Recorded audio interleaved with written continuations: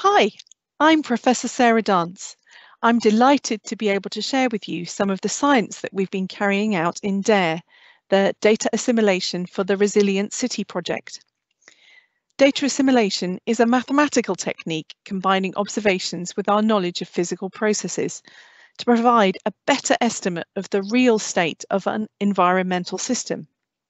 This video explains how these techniques can be used to explore our knowledge of urban flooding. It's really important that we make our cities more resilient to future flooding. We've seen, people wading through floodwaters in subways and under bridges and driving through, really quite deep floodwater. We've got to stop that happening. We've got to prepare better, understand urban flooding better, and make sure that when we're building future urban areas, that we can understand where those floodwaters are going to be and make sure they're not where the people are going to be.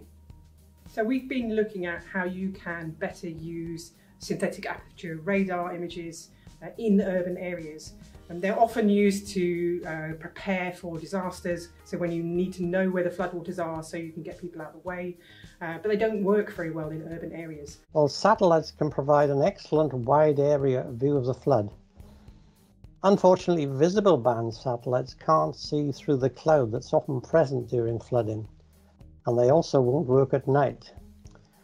To cope with this, flood detection is now commonly performed by high-resolution synthetic aperture radar or SAR sensors.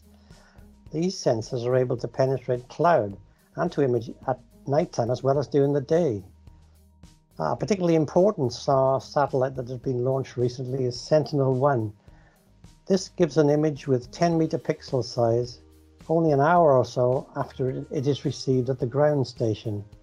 And the image is also free to us. We've been working with the JBA flooding consultancy to improve their flood foresight system using SAR flood extents.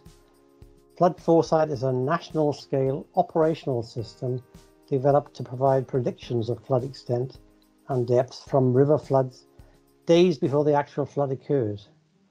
We can improve the predicted flood extents by correcting these using SAR flood extents obtained at the same time as the forecast.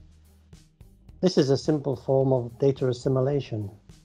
This is giving extra information for emergency flood relief management and also helping to improve flood forecasting. We also think that if we can develop an automatic method, we might have a tool for detecting urban flooding in near real time on a global basis, which would be very useful.